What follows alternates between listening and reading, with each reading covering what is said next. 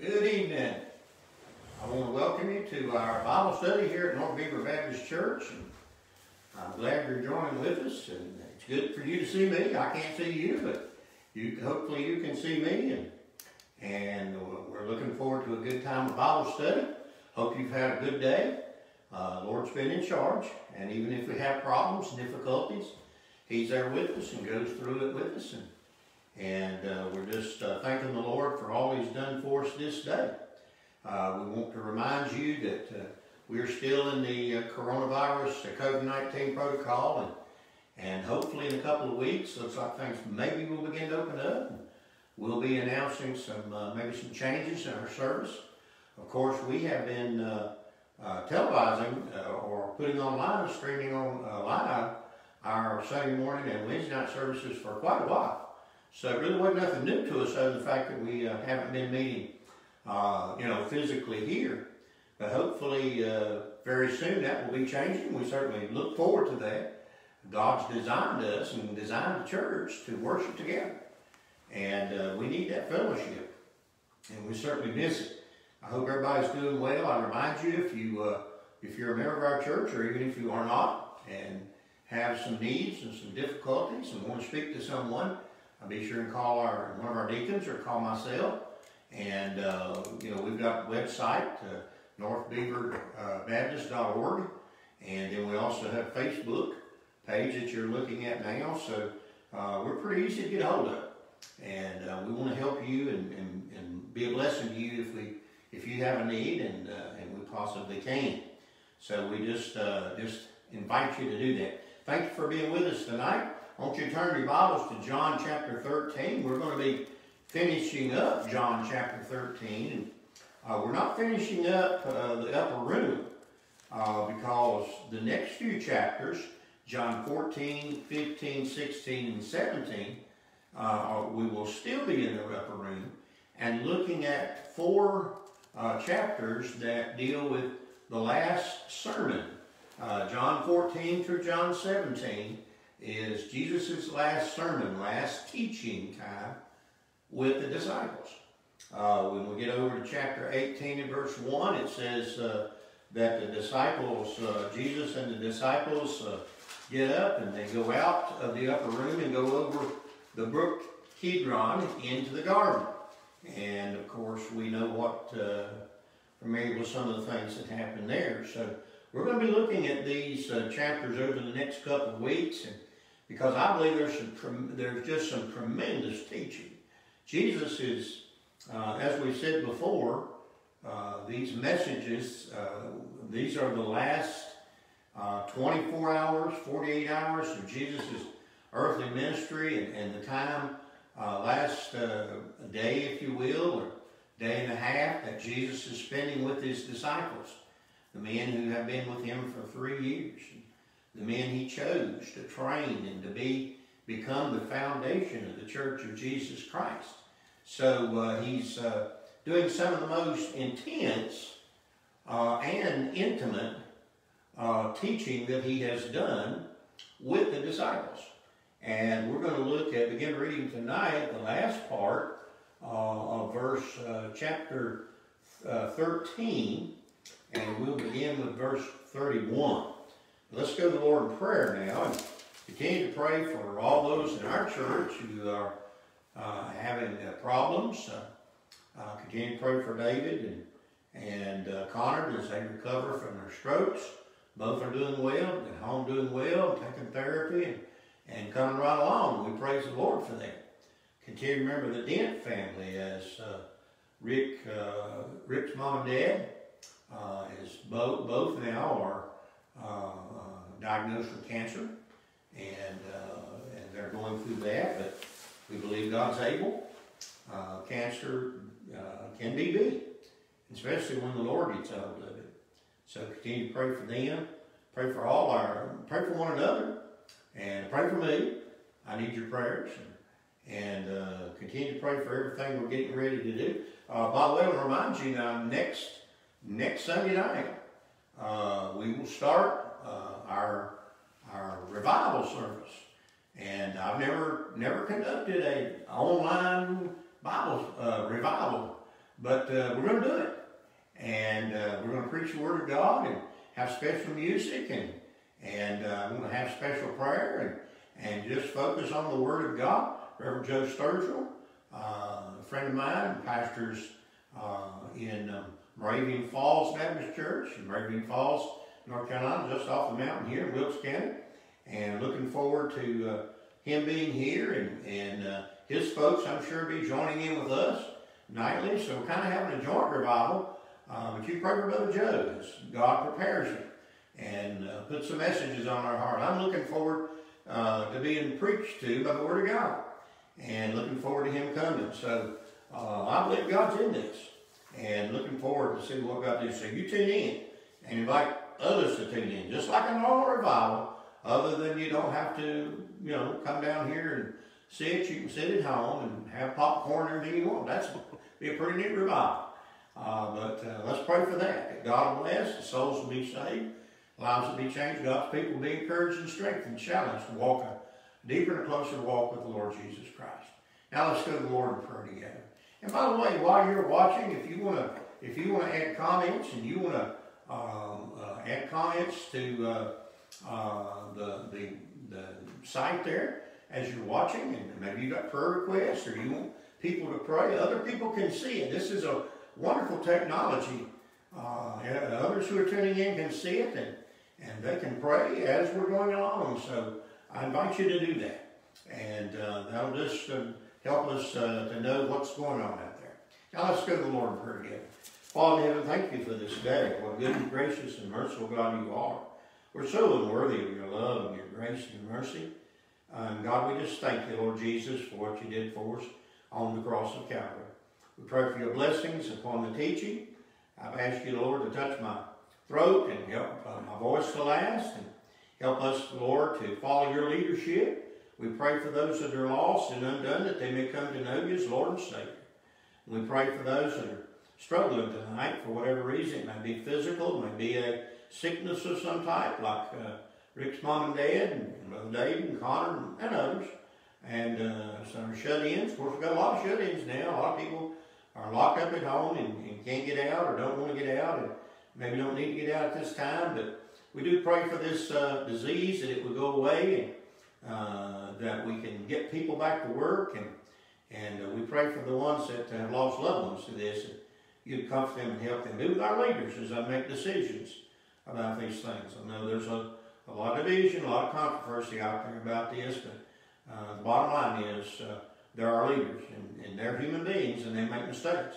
And we need to pray for them. God will lift them up. And God, we repent of the sins of this nation, that we can get back to your favor and grace being upon this country. Now bless each one that's watching tonight, and help me as I teach. And we give you all the praise and honor and the glory, for it is worthy. You are worthy of it. And we ask it in Jesus' name. Amen. All right, tonight we're going to be looking at John chapter 13, beginning with verse 31. We'll go ahead and read our scripture, and I believe I'm reading from the infallible, inerrant Word of God. What I mean when I say that is, I believe every Word of God is true. I believe there's no error in it. I believe it, God said, my word is pure, and I believe every word of God is true. So as we read the scripture tonight, look at verse 31. Therefore, when he was gone out, Jesus said, now is the Son of Man glorified, and God is glorified in him. If God be glorified in him, God shall also glorify him in himself, and shall straightway glorify him. Little children, yet a little while I am with you. Ye shall seek me, and as I said unto the Jews, whither I go, ye cannot come. So now I say unto you, a new commandment I give unto you, that you love one another as I have loved you, that ye also love one another. By this, and what he's talking about is the fact that we love one another, by this shall all men know that ye are my disciples, if ye have love one to another. Simon Peter said unto him, Lord, whither goest thou? Jesus answered him, whither I go, thou canst not follow me now, but thou shalt follow me afterwards. Peter said unto him, Lord, why can I not follow thee now? I will lay down my life for thy sake. And Jesus answered, wilt thou lay down thy life for my sake? Question. Verily, verily, I say unto thee, the cock shall not crow till thou hast denied me thrice or 3 times. So tonight we're looking at the last little discourse here before we get into this great sermon. John chapter 14 through John chapter 17 is one sermon. And we're going to be looking at it in the days and weeks to come. But Jesus is now finishing up. Now, remember now, in way of review, they gathered together in the upper room. These are events in the upper room. They ate a meal, a Passover meal. He instituted the Lord's Supper. He washed their feet as an example to them of humility and servitude to one another. And they've been dealing with some other things. And now, we'll get down to verse 31. He says, therefore, when he was gone out, Jesus said, now. Sometimes we read these words like that in the Bible and really pass over them and say, well, Jesus is just using that word now kind of as just a general word like we do sometimes. But really, when he used it this way, and he uses it also down in another verse that we'll look at in just a minute, when he says now, he is setting a time. So when he says now here, it's like, okay, set your clocks. We're getting ready to start something here. It's a reference on his part as saying this is a special time. This is an ordained time, if you will. This is a time that God has set to begin something or do something. And, we all have schedules that we try to keep at work and church and other things. But a lot of times our life is not scheduled that way. Well, this is something God had on the calendar right here. I believe with all my heart that when God sat down at his desk, he had the day that Jesus was born on the calendar. He had the day that Jesus was baptized by John the Baptist. There are just some special things in the life of the Lord. And of course, the death, burial, and the resurrection of Christ, God had them on the calendar. But I believe he had this on the calendar too. And here's the reason why. Jesus says, now, at this moment, this is the beginning of something. This is a particular and peculiar time frame in the plan of God. Now is the Son of Man glorified.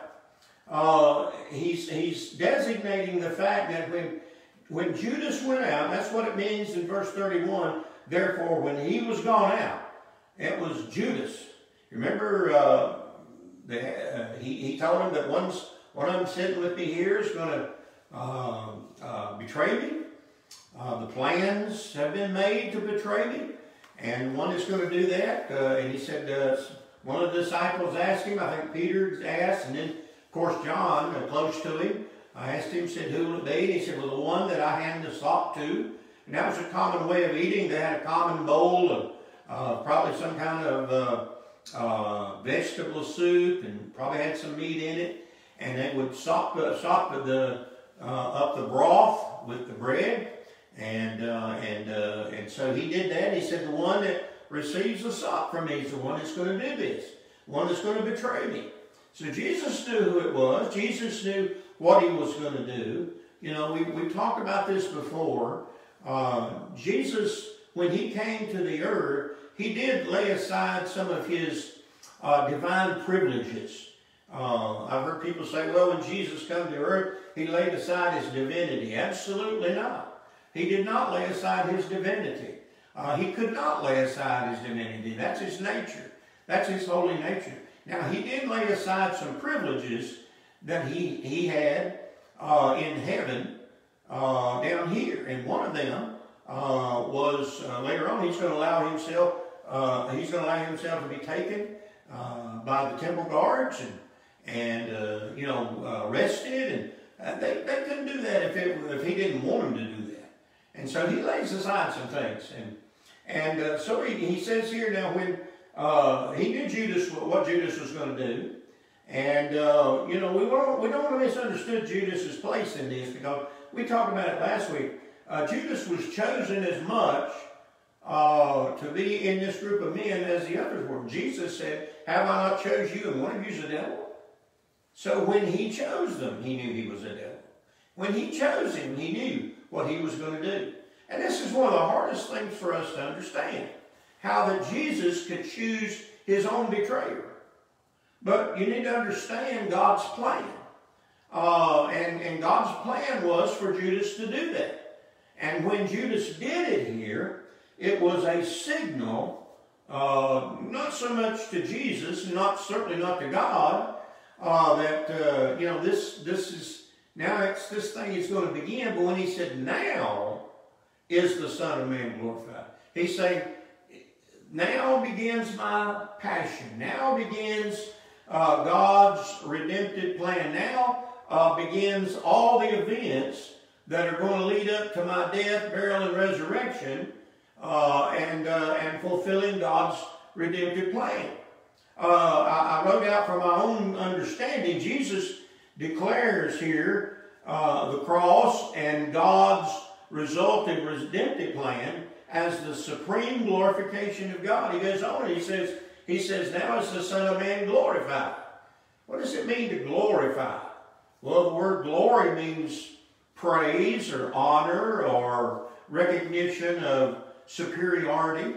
And so when Jesus says, now is the Son of Man glorified, he's saying, now is beginning the plan. You see, his betrayal, his arrests, all the things I kind of went down and tried to write down in my own mind what will transpire now from this point. So now is when Judas left to go betray him. He went to the temple, and they got the temple guards, and just as he had promised for the 30 pieces of silver, he leads them back to the garden, and we'll be talking about that in the days and weeks to come. And he betrays him. He goes in and he says, he says, Master, and kisses Jesus, and Jesus says, I'm, betrayed by a kiss, by a friend, So these are the events that are taking place. Jesus knew God's plan. Jesus knew that the departure of Judas to betray him would set in motion the events of his atonement and his finishing of the work that God had called him to do. He would be betrayed. He would be arrested. He would be subject to illegal and unfair trials. He would be denied. He would be ridiculed. He would be beaten. He would be accused. He would be humiliated. He would be condemned. He would be flogged with the whip. He would be pierced. He would be crowned with thorns. He would be nailed to a cross. He would die on that cross. He would be buried, but rise again the third day, according to the Scriptures, and then ascend to heaven. That was God's plan. But it had to begin. The initial event, step one, was when Jesus handed him the salt. Can you imagine that? Jesus says, I know the one that's going to betray me. I know the one that I've chosen to be that instrument that the world would use, Satan would use, to start this plan of rejecting me and me finally ending up on the cross. When he handed Judas that piece of bread soaked with the broth of whatever they were eating, Jesus knew that that was the moment. Jesus was very aware of the time frame of his ministry as he followed the leadership of the Father on several occasions. It used that terminology in the gospel that they came for him, but the disciples was able to lead him away, or he was able to sneak away because it was not yet his time. Jesus had a timetable. He had a plan, and God had a plan. I remember the very first public miracle Jesus did, according to the Bible, in John chapter 2. in the wedding at Cana.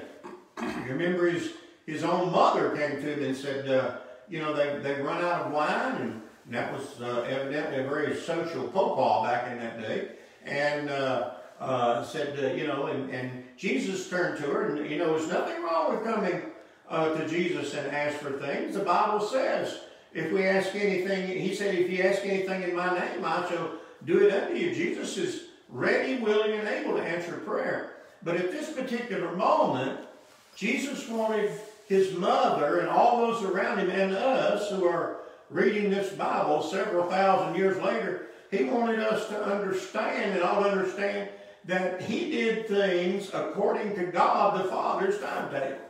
You know, Jesus was very quick all through his ministry to say, I only speak what the Father tells me to speak. I only do what the Father tells me to do. And he said in John chapter 2, when his mother came to him and said, they've run out of wine, what can you do? And he turned to her and said, my time has not yet come. He said, it's just, you need to understand there, everything. In other words, what he was saying was this. He was saying, God's got this on the calendar. You know, she may have not been but 15 minutes early, but she was running 15 minutes early according to the calendar of God.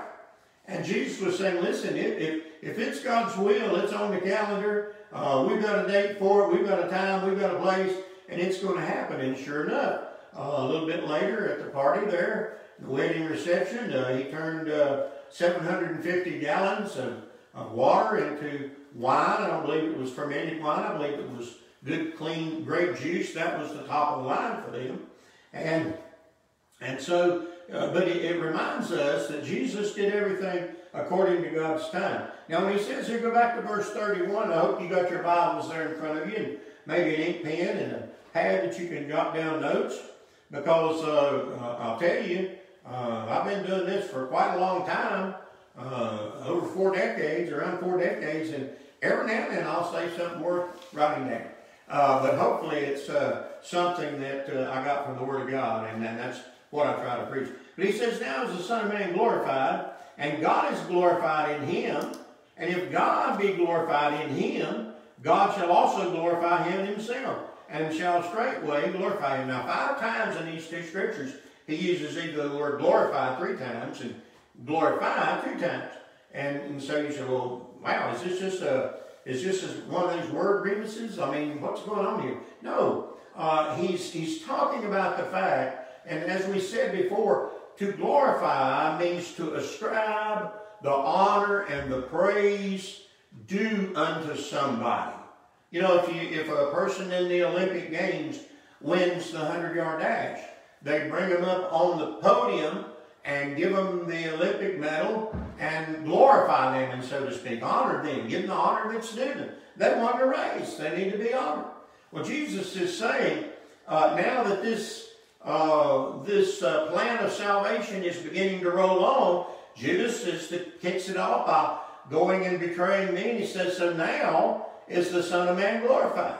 That means that what he does on the cross is a glorifying thing. It's a thing that should be praiseworthy. It's a thing that people are going to look on and say, give him the glory for. We do it every Sunday.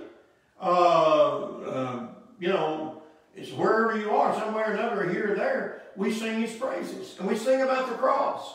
So we're glorifying the plan of God. We're glorifying what Jesus did. We're glorifying the fact that he died upon the cross and was betrayed and beaten and arrested and subject to all those things. That glorifies him. Why? Because, you know, a lot of people look and say, oh, I heard somebody say one time, they look at the life of Jesus, they watch one of the movies about the death of Jesus Christ, and oh, what a tragedy. Well, no, it's not a tragedy. It would be a tragedy if it had accomplished nothing. It would be a tragedy if it was not a part of God's fulfilled plan for the salvation of millions and millions down through the ages and possibly billions. We don't know. But you see what makes it something. In other words, when Jesus is saying, I believe my cross is going to glorify me. I believe I need to be glorified because of what I'm going to do on the cross. I believe the Father needs to be glorified because of this wonderful plan whereby he laid out this plan of redemption. And so he's saying, now is God glorified in him? And if God be glorified in him, God shall also glorify him in himself, and shall straightway glorify him. So basically he's saying both of us are going to get the glory for this because, they're both involved. God the Father sent the Son. Why do we glorify the God the Father for as far as redemption? We glorify him because the Bible says, for God so loved the world that he gave his only begotten Son, that whosoever believeth in him should not perish but have everlasting life. I mean, we glorify God and say, God, you're a merciful, loving God to send your Son Jesus to die upon the cross and go through this plan.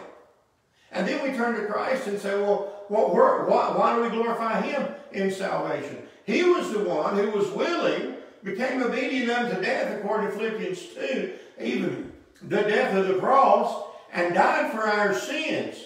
I was just reading in my devotional again this week, and in that great verse there in Romans chapter 5, God commendeth his love toward us, and that while we were yet sinners, Christ died for us.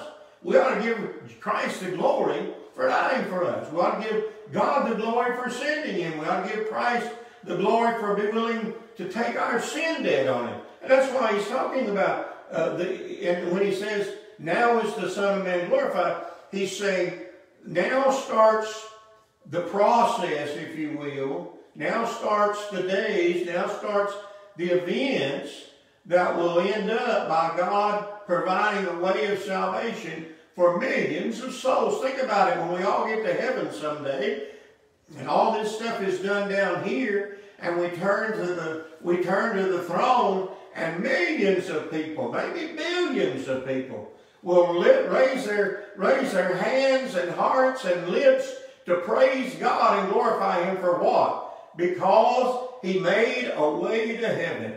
Because he made a way to escape the pangs of death. Because he was willing to send his Son and die for man's sin so we might have eternal life. That if we can't get excited and glorify God because of that. In other words, the Bible tells us to glorify God and say good things about him and praise him as we look out into the heavens. And how wonderful it is to look into the stars and all the galaxies and look out in this beautiful countryside and mountainsides that we live in and give God the glory and say, man, God, this is a beautiful world, but oh, how so much more should we glorify him for his finished work of salvation. There's two songs in heaven. And why do we sing songs? To ascribe glory. Why do we sing songs about God? To say he deserves the glory.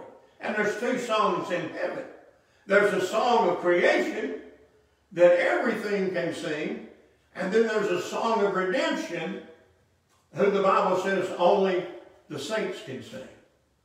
Two songs. One glorifies God for his creative work. One glorifies God for his salvation work. So that's what he's talking about here. He's going to talk more. He's going to use this word glorify a lot as we get on into these chapters in this sermon.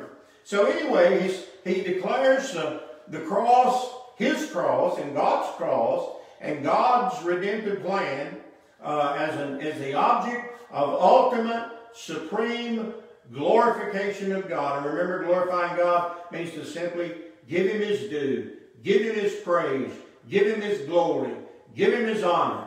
And that's what men should do. And when they don't do it, they're out of the will of God. So let's move on. So Christ's fulfillment of the Father's plan is what he's talking about when he declares the cross as the glorification of God. And now let's move on. And we'll look at the next verse here, where that was 31 and 32. And so we're going to move to 33 and 34 and 35. And here is where, first of all, in verse 33, let's read that together. John chapter 13, verse 33. He said, little children, yet a little while I am with you. Ye shall seek me, and as I said unto the Jews, whither I go, ye cannot come. So now I say to you, now let's stop right there and look at that verse. Now Jesus says, and this gets Peter riled up again.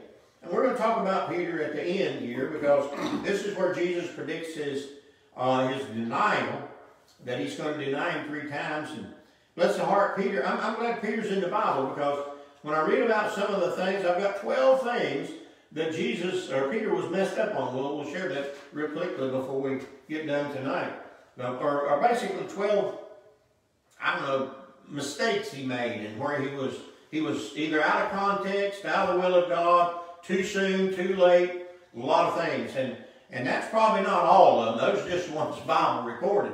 And it makes me feel better, because now I understand that God's not looking for perfect people to serve Him.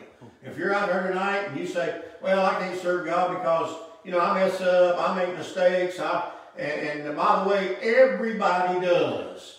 Everybody falters. Everybody fails. Everybody trips up sometime. Everybody makes mistakes. Preachers make mistakes. Deacons make mistakes. Sunday school teachers make mistakes. Everybody, people of the choir, even the choir members make mistakes sometimes, because we're all human. We're flawed. But thank God Jesus is forgiving, and He can restore us. Now, I kind of got over in my last point, and that's Roger's fault. We'll blame that on Roger tonight. But Jesus predicts his soon departure. Look at verse 33.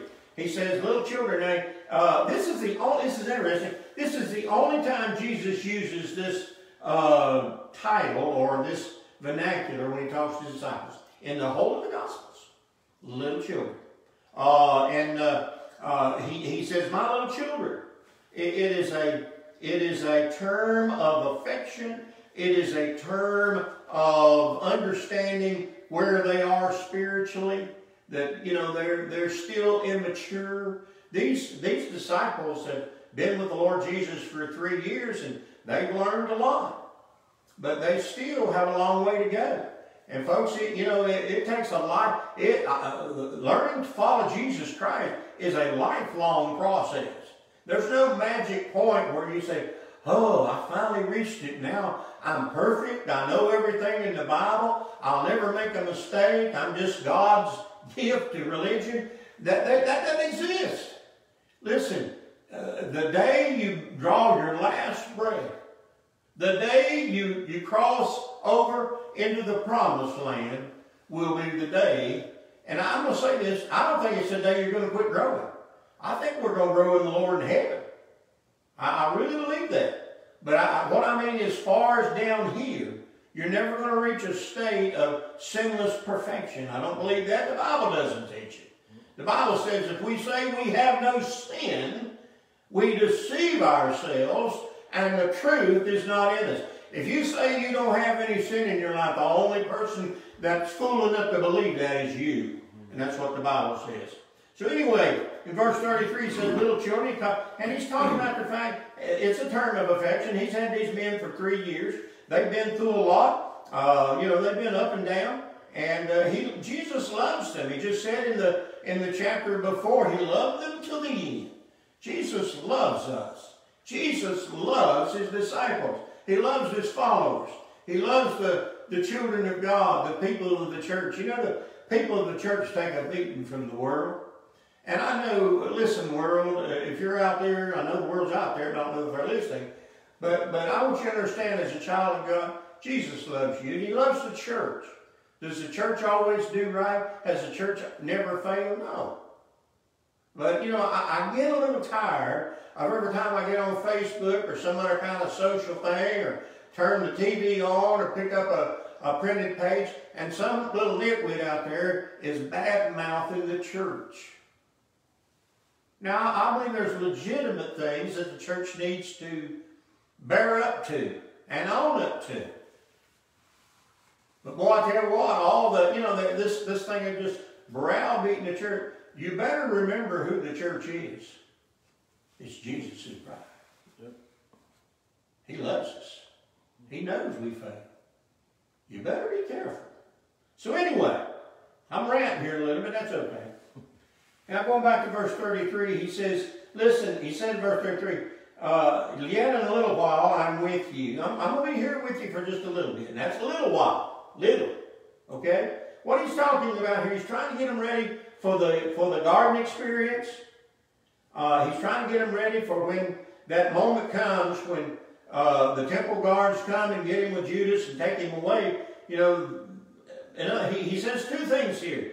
I'm going to be with you for a little bit, and but then guess what? I'll be taken away, and you shall seek me.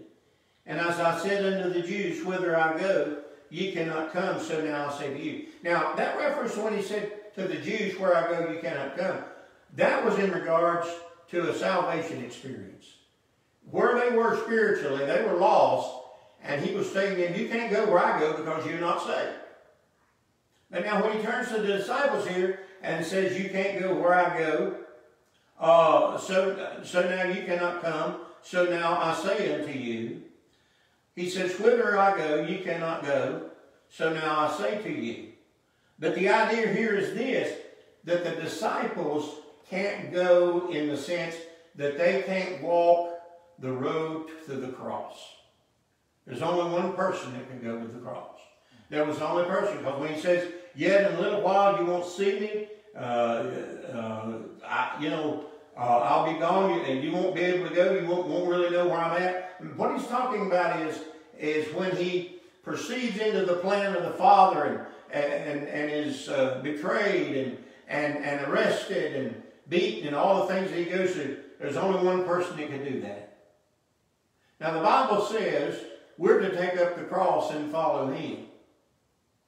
But the cross that we take up, Jesus carried it first. And he was the only one that could carry it. He's the only one that could carry it. And by the way, he was the only one that would carry it. You remember what he said? John and other places? He said, peradventure, well, he said it in Romans chapter 5 in my devotional study this week. He said, peradventure would a good man some even dare to die. But God commended his love towards him while we were yet sinners, Christ died for us. So it's giving the idea, there's not a lot of people lining up out there to die for you, especially if you fail them, you're a sinner. Jesus was the only one that could carry the cross. He's the only one that should carry the cross. He's the only one that would carry the cross.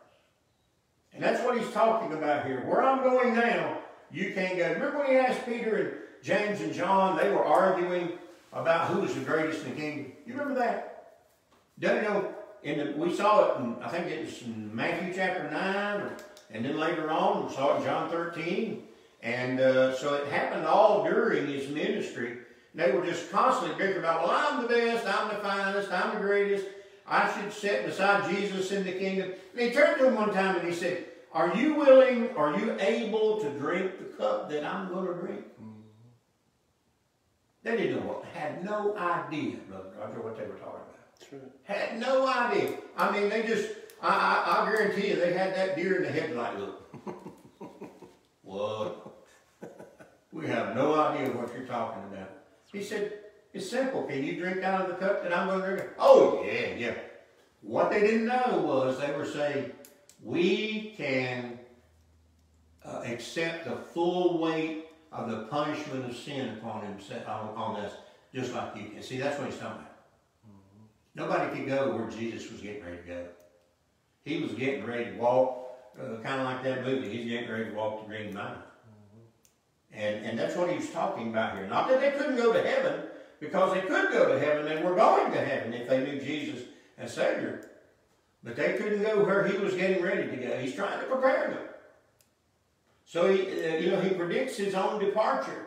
He says, I'm getting ready to go. I'm going somewhere you won't be able to come. You won't know where I'm at because it's a place that's prepared and set aside for me and me alone. I thought about this, and Jesus, there were some things we'll talk a little bit later on as we talk about the garden, but you remember he gets over there in the garden and they're praying, and then that group comes out, and of course Peter, this is one of the things that we'll talk about with him. He draws out his sword and cuts Malchus's ear off, one of the servants of the in the temple there. Jesus heals it back. And Jesus said this.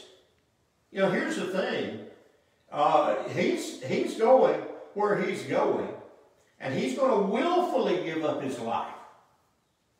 And Jesus asked Peter,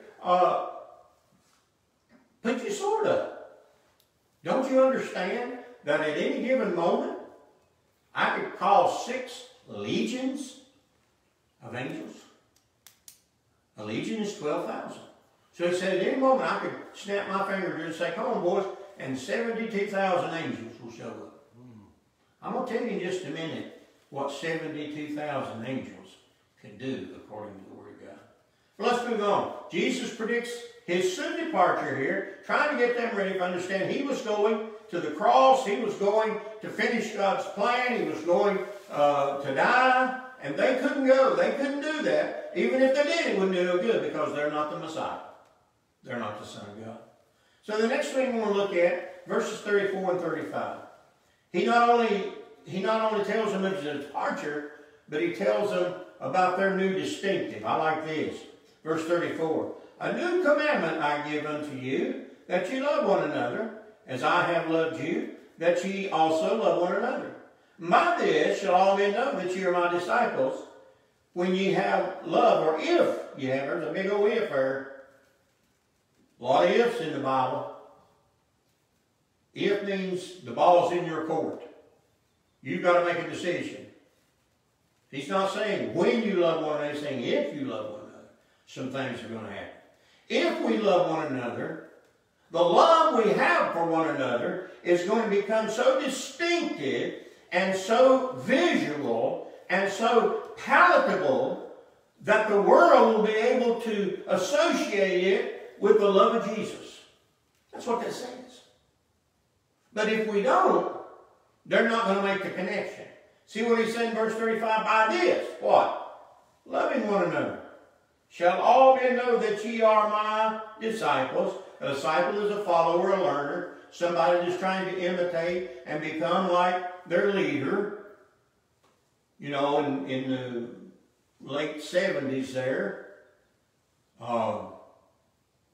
they had a group called the Unification Church. I don't even know, I guess they're still going, but Reverend Sun Young Moon.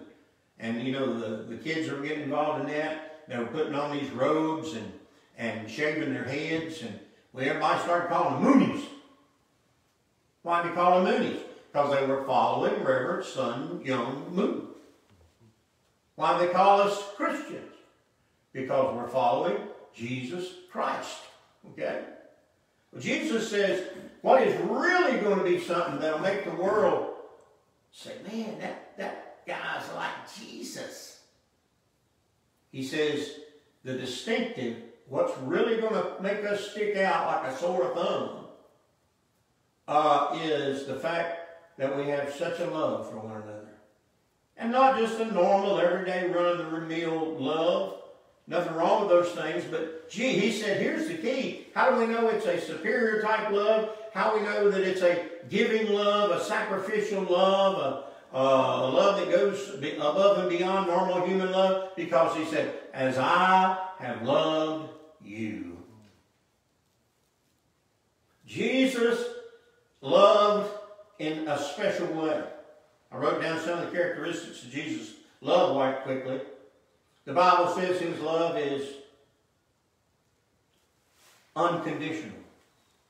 He loves you no matter where you are, who you are, how ugly you are, how bad you smell, doesn't matter. He loves you.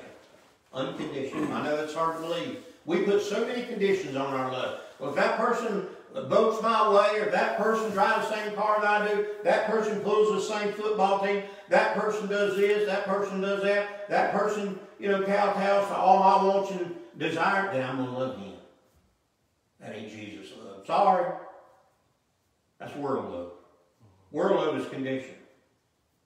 Jesus' love is not only unconditional, it was unending. Now, Jesus, here's the thing about Jesus' love. It never started. It's always been. It never started anywhere. But it also never ends anywhere. Now, I know that's hard to believe. Remember, Jesus is eternal. We're temporal. He's eternal. Now, we're eternal now because we're saved.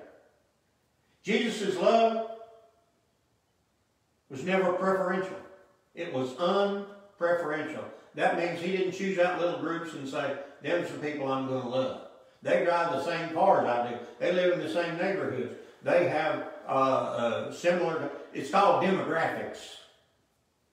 I was taught it for years. And, demographics this and demographics that. I'm going to tell you something. God's got one different demographic. All are sinners. And I love them all. What he's saying is this. Jesus loved everybody, no matter what kind of neighborhood they came from, no matter what kind of clothes they wear, no matter what kind of job they have, title they have, or non-title that they have. And that's not the way humans love. I know. That's what God loves.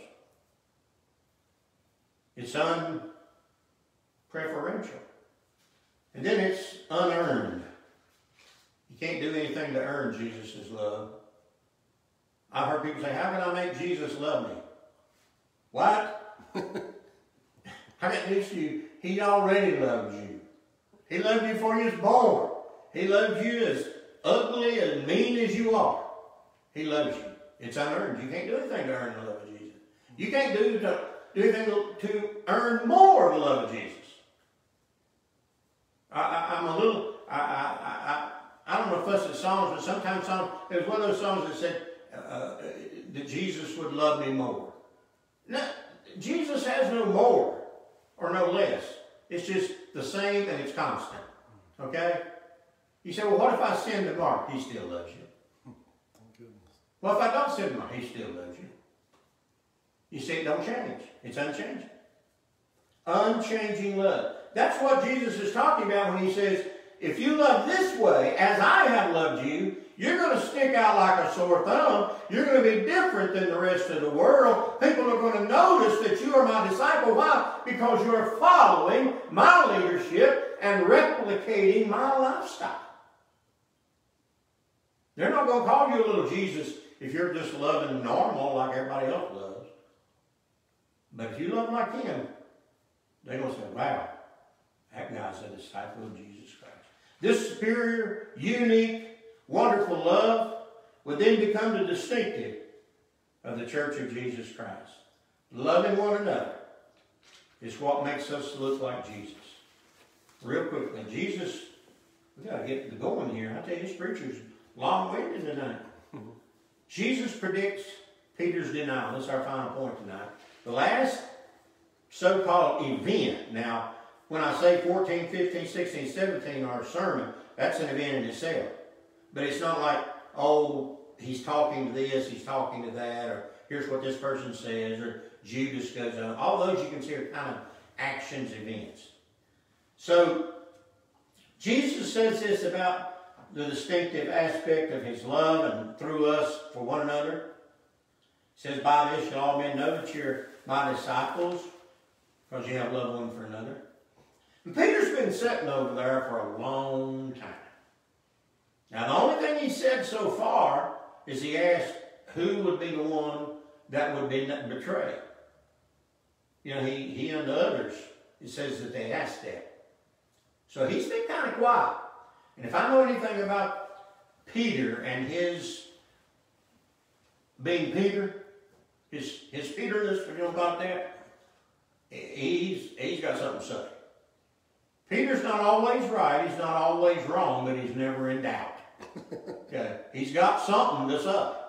You know people like that. I know people like that. I may be people like that. But in verse 36, look what it says. John chapter 13 and verse 36. Look at your Bible.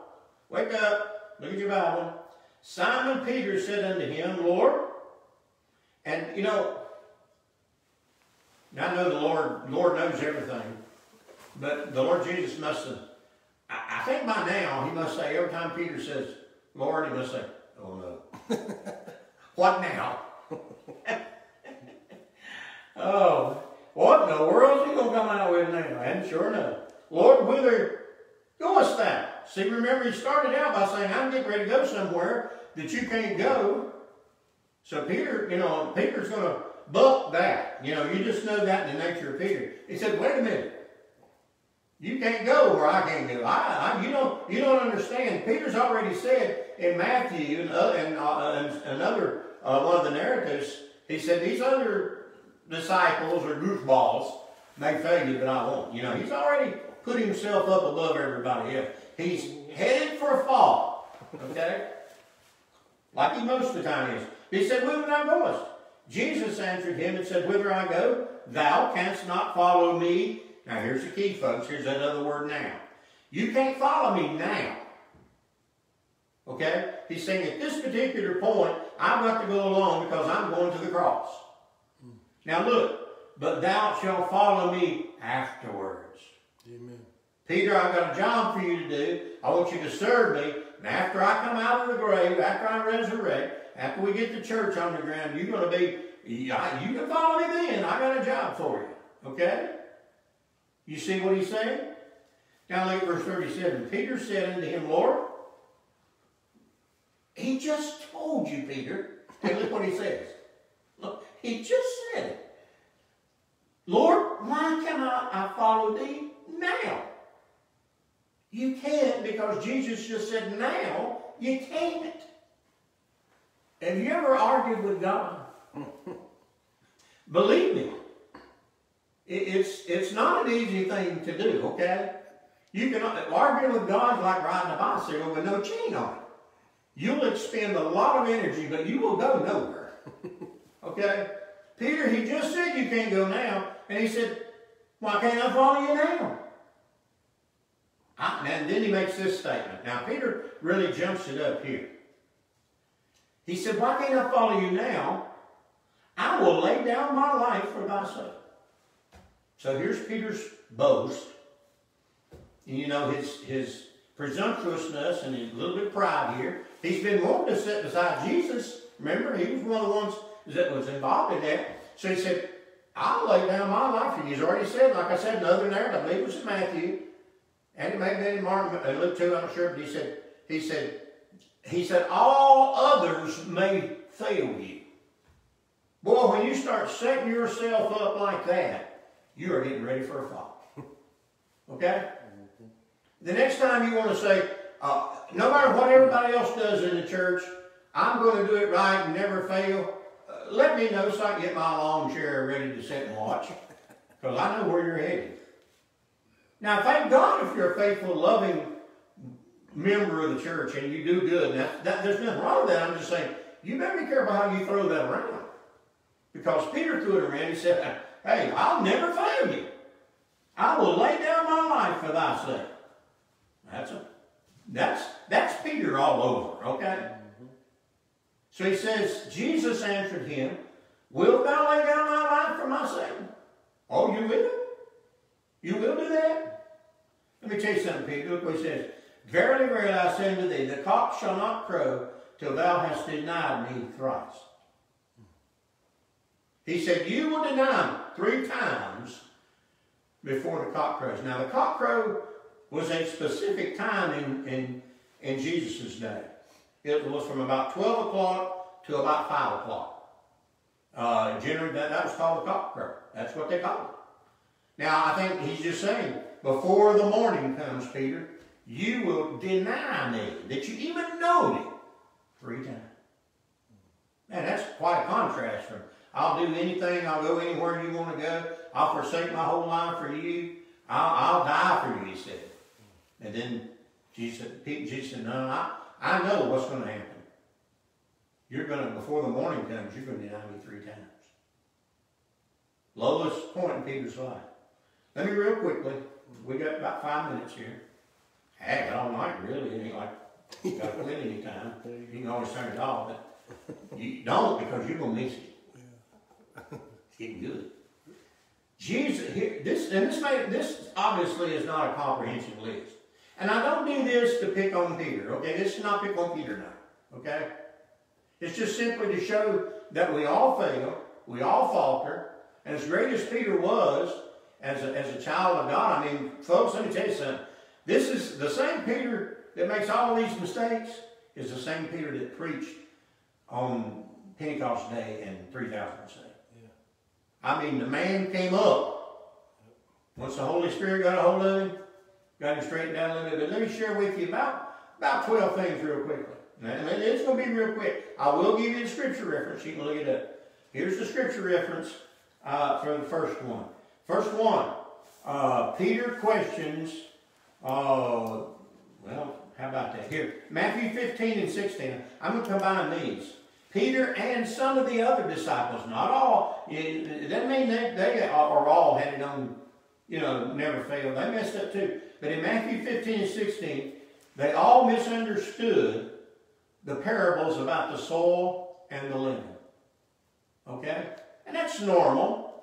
We're not picking on them to say they did anything bad. I'm just saying it shows their level of maturity. You know where he said, my little children? No wonder he could look at them as little children.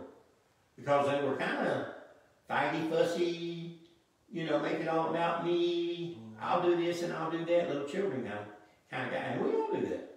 So Matthew 15, 16, they all misunderstood the parables of the soil and the leaven. Mark 10, 13.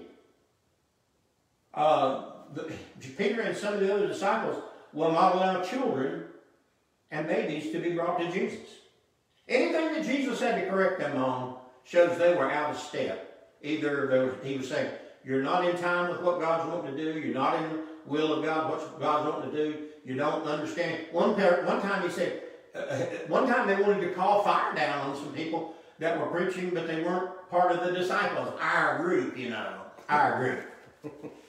They wanted to call fire down on them, burn them up. Jesus said, you have no idea what kind of spirit you're operating under. You say, there's something in your heart, it's just going the wrong direction.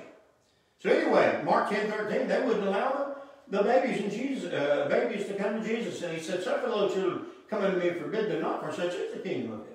Matthew 14, 22. Matthew 14, 22. Peter 6. Now this is probably one of Peter's most famous things other than his denial.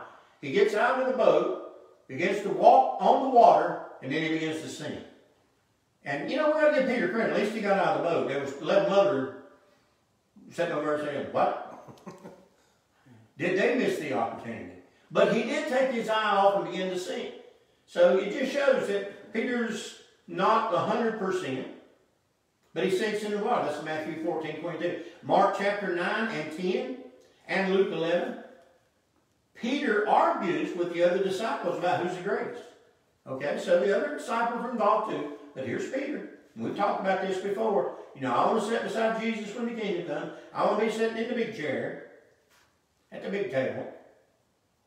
And then in Matthew 17, 4 and Mark 9, 5, he wants to build 3 tabernacles. Jesus takes him up, affords him a wonderful opportunity to go up on the mount. And man, what's happening? Who all's at this transfiguration? Jesus? Holy Spirit? God the Father? Huh? Moses? Elijah? And what does Peter say? Peter said, well, I've been sitting over here, and here we're worshiping, and man, all that's happened. I got to say something stupid. So he says, man, he said, Jesus, this is great. Let's build 3 tabernacles. What was the tabernacle for? That was a housing for God. Well, I got news for you. There wasn't but one God on that mountain. Moses and Elijah didn't need a tabernacle. And he had to be corrected on it. Now, like I say, I'm not beating on him. I probably made the same dumb mistake. But he said, let's build 3 tabernacles here. And not, you ever talk about, well, I got reprimanded. Well, who reprimanded you that night? The Father. The voice came down. This is my beloved Son, in whom I'm well pleased. He's saying, there's only one here worth worshiping. There's only one here worth building a tabernacle to, Peter. Get your mind right. Wow, isn't that wonderful? Matthew 17, 24. Peter, they come to Peter and ask if Jesus is going to pay his taxes, and Peter goes ahead and answers them and kind of sets them where he's going to be, but it ain't the right thing. So he kind of jumps ahead of Jesus there. We'll give him credit on that. At least he was there. Matthew 17, 24. Then Luke 4, 8, another one. Peter, this one, this is a biggie here. If he was really out of the will of God and really off base here, ever in his life. This was it.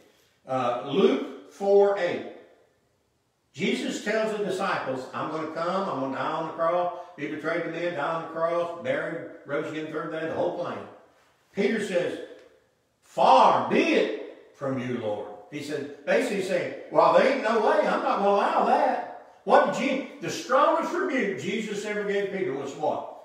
Get thee behind me, Satan.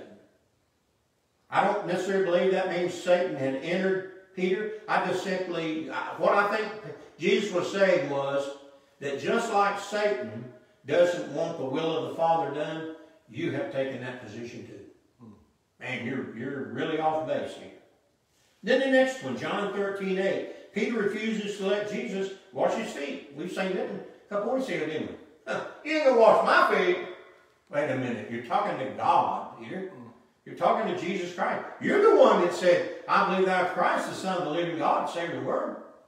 And he said, well, you're not going to, you say you're going to wash my feet. You ain't going to wash my feet. So Peter, like I say, he's impetuous. Peter is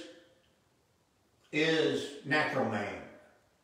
And, he's a man that has a lusty carnality about him. I'm going to do my own thing, do my own way. I'm trying to work with you, God, here, but you got to work with me. Peter's he's just got a lot of self in him. So he says, you're not going to wash my feet. And then number 9, Matthew 26:40, Peter and the other disciples fall asleep instead of praying. They go out into the garden, and Jesus says, watch and pray. Twice he says, watch and pray. He comes back a third time, they're all asleep. And he said, what? Could you not pray with me for just an hour? Just an hour. I know they were tired. And I'm guilty of this. Just saying, I'm just too tired to serve the Lord today. And, we need to understand that we need to be there when he needs us. Next one. Matthew 26:74. Peter denies Jesus with curses and swears. This is when he goes and follows Jesus to the temple. And he swears 3 times, and he begins to curse. That's why we need to understand, Christian person, or even unsaved person, why, we're talking about, well, you shouldn't say bad words. That was the way Peter, I believe it was a conscious, willful effort on Peter's part to distance himself from Jesus Christ. By saying, if I curse, they'll know. They'll think, man, this guy couldn't have been Jesus. Remember that. The next time you're tempted or you get, and I know it's easy to do, you get in a big way and talking to somebody or you get mad and angry and you say something you shouldn't, it can misidentify you as to who you are. Then John 21, Peter discouraged himself and he goes back fishing. After he failed and denied Jesus, instead of believing and trusting the Lord's forgiveness, hadn't the Lord forgave him and forgave a lot of people? So he said, I'm just going to go back fishing. I go fishing. So, and then later on, after the resurrection and the Holy Spirit comes, Galatians 2:11, Peter separates himself purposely from Gentile believers when certain Jewish believers come from Jerusalem to avoid conflict. You can read about that in Galatians 2. But let me tell you something. I mentioned something. We'll be done with this. I know we're time to be done. Matthew 26:52 through 54. When Jesus said in the garden, I mentioned to you, I want to tell you, I don't lie to you. When he told Peter, don't you know that I can call 6 legions of angels? So 6 legions, 12,000 is a legion. So he says, Peter, don't you understand I can call 72,000 angels. Now, angels are different than human beings. We can gather by the Word of God and some of the things that are said. I don't know what they look like, but they strike fear in people. Because every time anybody ever seen one, they had to say, fear not. There's something scary about it. I don't know if they're 25 feet tall. I'm not going into that. I'm just saying there's something scary about it. But I know this, and this is biblical.